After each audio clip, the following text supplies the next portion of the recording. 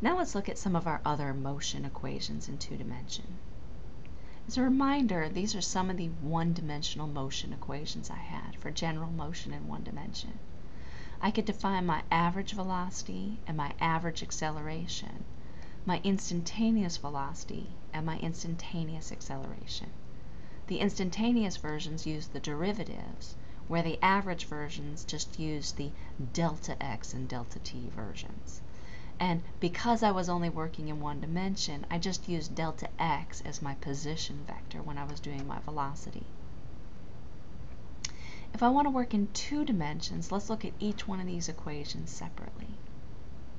So in 2 dimensions, my average velocity vector is the displacement vector, which is now delta r over delta t.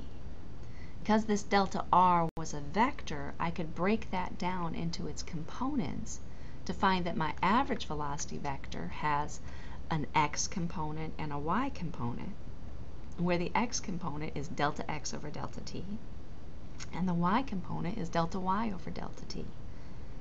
I could also write this out explicitly by saying my delta x over delta t is the x component of the average velocity, and the delta y over delta t is the y component of the average velocity. If I use derivatives, it works out the same sort of way.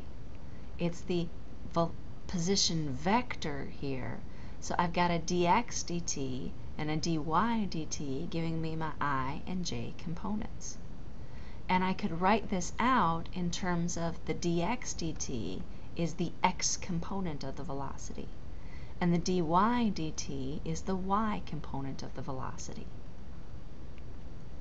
Average acceleration works the same way, where now I'm using the change in the velocity vector, and so I've got a change in the Vx component and a change in the Vy component, giving me my 2 components for the average acceleration.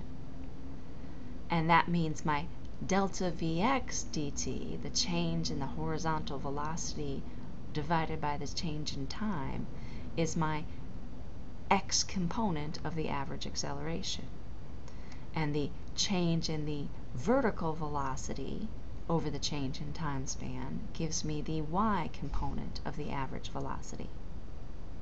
It's a little bit neater again when I move to the derivative version here, but it's the derivative of the Vx component and the derivative of the Vy component, and that gives me my Ax and my Ay. And that's my 2-dimensional motion equations.